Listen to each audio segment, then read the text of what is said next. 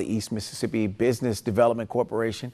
Now over the Youth Leadership Lauderdale program, several teens in 7 months will learn about the history of Meridian and Lauderdale County in several ways they can become future community leaders. Now, juniors will learn about the habits of highly effective teens and complete a community service project before graduating from the program. We have actually been doing the adult program for more than 20 years, and recently we were asked if we wanted to bring this under our umbrella, and so we were very excited about the opportunity, and so that's what we've done. We have accepted 30 applicants into the program, and we're really looking forward to it.